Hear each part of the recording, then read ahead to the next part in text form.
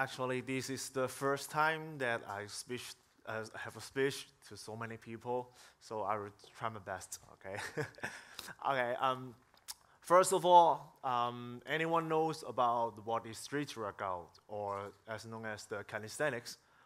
If you know that, please raise up your hand. Oh, pretty much people. I was surprised that there are some people know what it is. Street workout is a sport that becomes very new in the world, even in Hong Kong, just very familiar in these few years. It's hard to explain with the text, so let me show you videos that it shows what calisthenics or street workout it is. This one, okay, of course not. I've got so many texts here, so I said it's hard to explain that. So let's see the videos.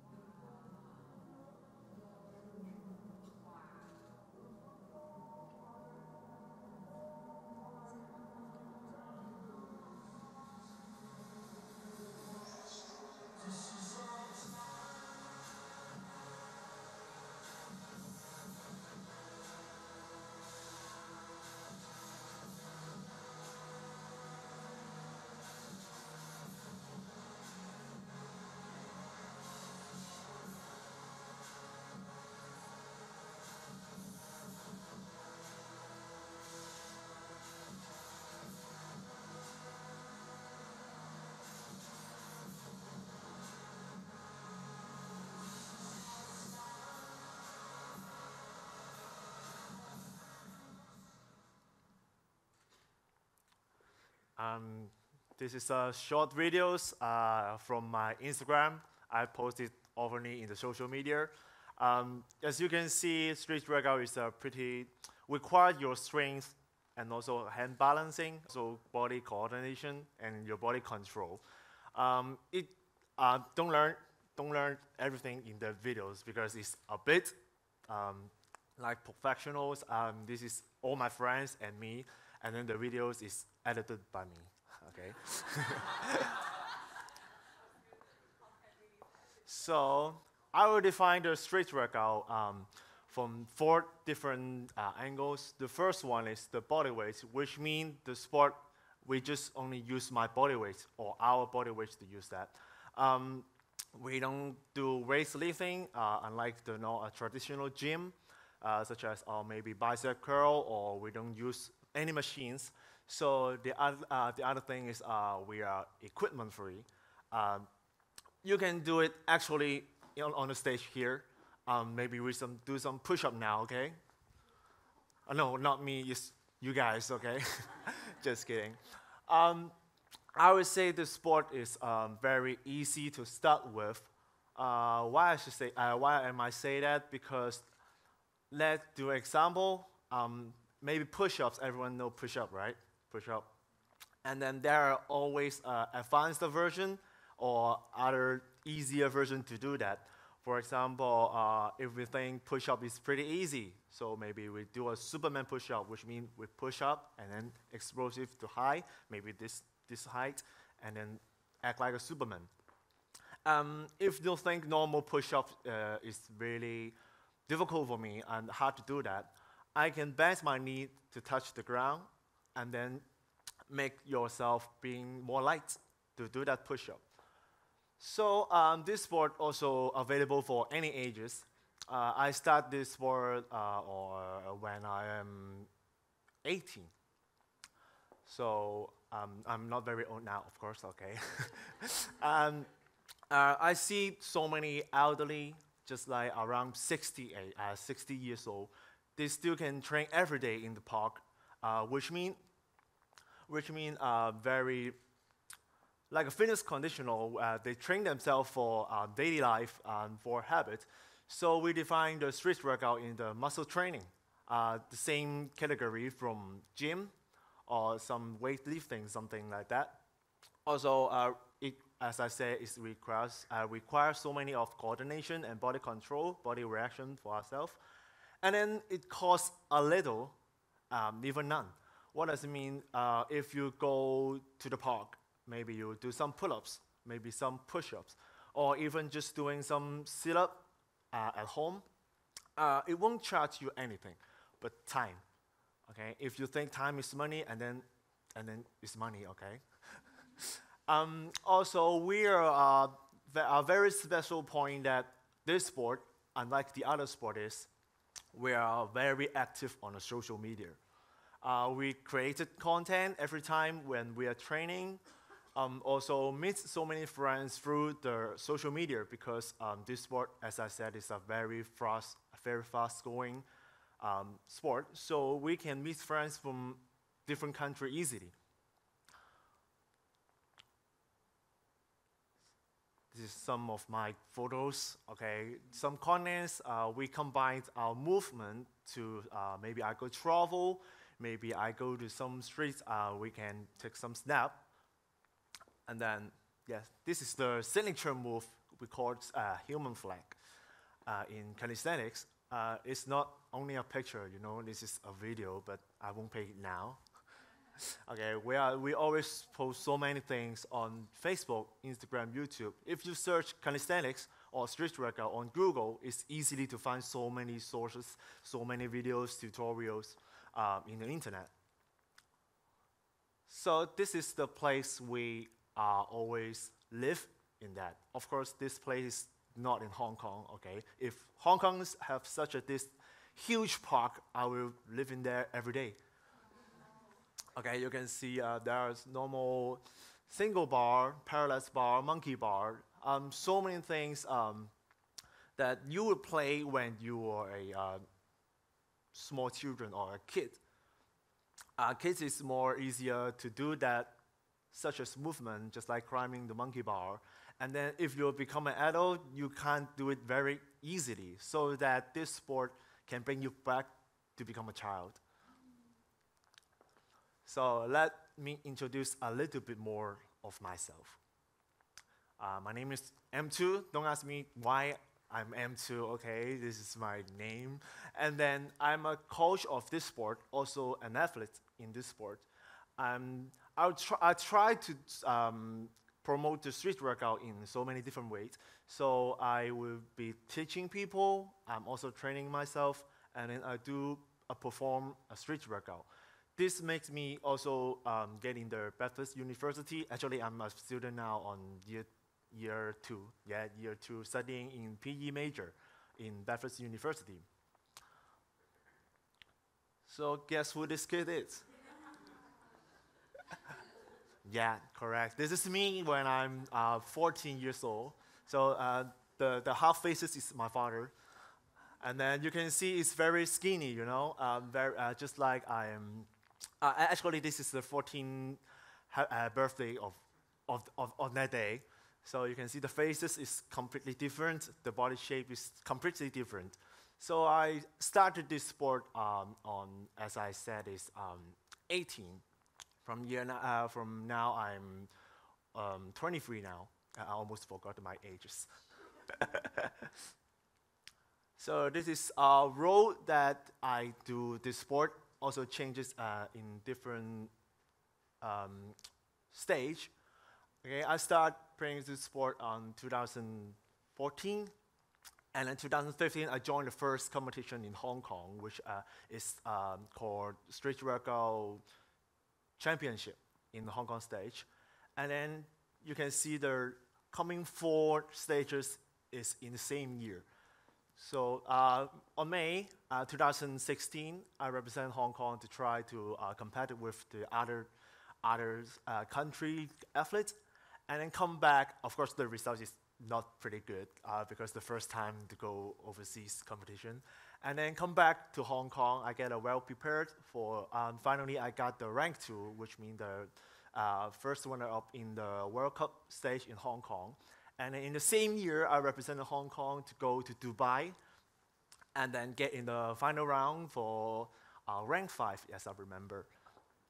And then back from Dubai. I start coaching street workout with um, international certified certification. Normally, at that moment, Hong Kong don't have the certification here because this sport is so new and so not so many people and organizations know about this sport. But so I need to get from the certification from England, and then back we're starting the coaching.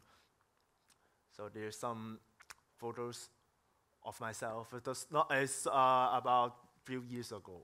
The last one is from Dubai compared with the other athletes. As you can see, they're so strong, and then their ages is so much more than me, and then also they train more than me also. So my new start is starting from 2016. I coach people. My first classes is from YMCA, the Hong Kong, the organization YMCA. Everyone know that, right? Okay, don't need to vote now. Okay.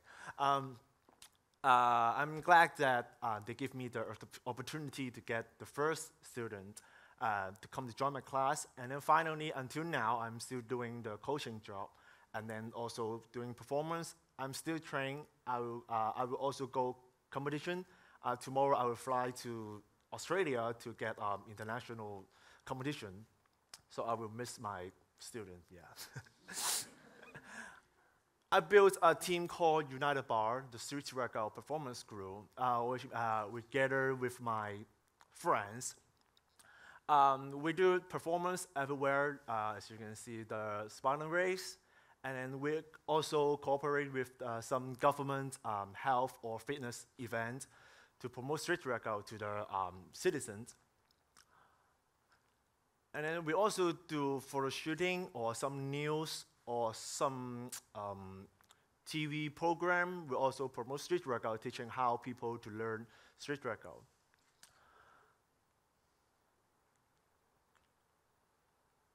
So here comes some questions for me to ask myself. Why I start calisthenics? Because few of my friends, actually they are in my team also now, they show me some videos of some basic movement, just like the muscle ups. Muscle ups mean when you do a pull-ups and then you get above the bar, that's called a muscle up. But at that moment in Hong Kong, not many people can do that because it's quite required your strength to do that element. So they showed me, but I said, no, this is too difficult. No, this is so stupid. Why you need to get on the bar, you know? Why, if I want to be muscular or why I want to be so strong, why I don't go to the gym and it's lifting weights every day? Why I need to do that, such a stupid thing? So I reject their invitation for doing street workout. But why finally come to become a coach and Netflix, something like that? Because I search on the Google. As I said, you can search the Google. It's easy to find street workout. And then I find a move called Swing 360. How to perform that is, as you can see the video, people swinging that high and then turn a 360 angle and catch the bar again, something like a gymnastic element. So I discovered how to do that. So I decided to do, okay, it look cool and pretty different.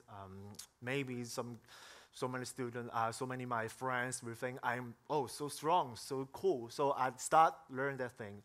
You know, as you are teenagers, most of the teenagers love to be cool, right?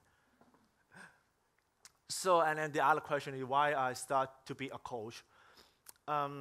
2016, as I said, is a very, very big change of myself. I think the street workout can change me a lot, even the outlook or my career or my study. When I was young, I'm not a very active kid on sport. I just love to hanging around at home and then play games, play computer games, video games, something. I'm not very active on sport because I think that there are so many kids doing better than me at that moment. this one coming is no offense because I think the other common sport is not fitting for me. So many people do it better than me, and then I start from so old ages. It's not suitable for me to do a very high result on a sport. Maybe basketball, maybe football. They are all a common sport. But this sport changed me a lot because I think this sport, firstly, there's not many people to do that. So I think I'm cool, I'm special, because I never be a special kid. So I think, oh, I start this thing, I will be so special. I will be unique to different, some difference from the others. So I think this sport changed me a lot. So I believe that this sport can change me a lot. I can promote it or tell everybody that street workout can change you too. As I mentioned that I'm not very active on sport. And then finally, after the HKDSE, same as my start of calisthenics, my result is really bad on the HKDSE. Finally, I feel so confused. I don't know what I need to do or what I need to supposed to be. And then I go to Ningnan University for an higher diploma, which is studying the fitness and sport, also some recreation management something. I think this sport, maybe I learn some knowledge can be fit into the sport. I can make my training more like a systematic, or the knowledge can help me for doing training. So finally, for few years of studying and graduation, and then finally, that first university, they think I can promote a sport or new sport to this community. So finally, they gave me an interview, and then finally I get in. So I think this is changed me a lot. So I believe that I can use the calisthenics as a way to change people. What led me to change? Everyone wants to be special, you know. As I mentioned, that I'm not a talent people. I'm not like a very special when I was born, and then finally to here now. I'm not that talented and given. So I must find a way to make myself more different, you know. So what leads me to change is I don't satisfy with my present. Just like maybe I like the citizens, which mean they are working every day, studying every day for graduation. After graduation, I go to have a work and then make a good salary, and then I live my whole life will be like this. I don't satisfy with that. From as a kid, and then from now, I'm not satisfied with my life every day. So this reason that leads me to change. So the final one, why am I here? Because this is a great opportunity to promote the sport, of course, and then also my thoughts on the sport or to the others.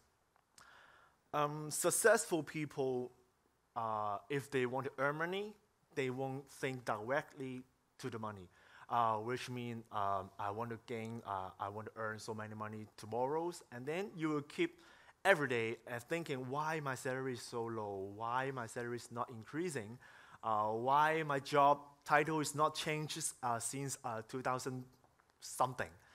Okay, it slowly building negative feelings for yourself, because you keep doubting yourself that why I'm so weak, why I'm not so good, why am I not improving anything. So one of my teachers tell me that successful people won't think about themselves to earn money. They serve people. They think they use their invention or they are discovered to help people to give changes. So always thinking of money that people will find a way to shorten the way to get money. For example, maybe stealing or use some bad way. I don't know what is that. Okay, I don't actually know what is that. Okay, to easy to get money. So I think success needs patience. At the beginning, I start coaching with my personal finding clients. I charge them for $100 for a 90-minute training. So, which means very low prices. Half an hour, 100 bucks, very low. But I think maybe someday I can earn more money, or maybe someday I can promote a sport, and then the sport name related to me, connected with me, and then I have great changes. So at the beginning, maybe someday I can learn the tricks, the 360. And the second stage, I think maybe someday I can represent Hong Kong to do some competition.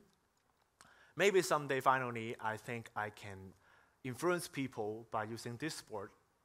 So that's why I'm here. So I want to tell you that successful people will help the others to create something bigger than himself or myself, much more than myself. I think it's enough. Thank you.